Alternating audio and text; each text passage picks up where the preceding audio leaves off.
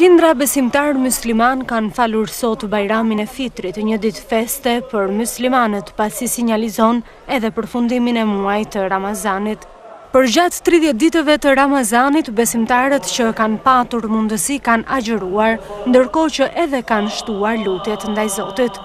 Sot në orët e para të mëngjesit, besimtarët i u drejtuan Xhamisë së re në qendër të qytetit, duke pritur orën e caktuar.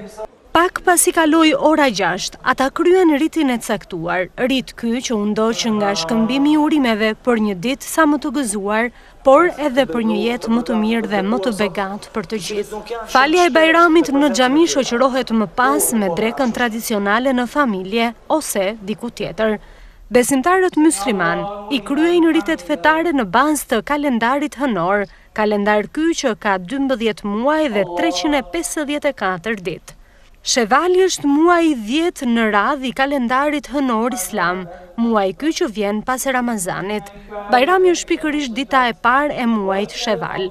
Ndërkohë, besimtarët kudo në botë e njohin atë me emrin Bajrami i Fitrit, për arsye se në prag të kësaj feste besimtarët, në varësi të gjendjes së tyre ekonomike, ofrojnë një sasi të caktuar ushqimesh ose të hollash për familjet e varfëra.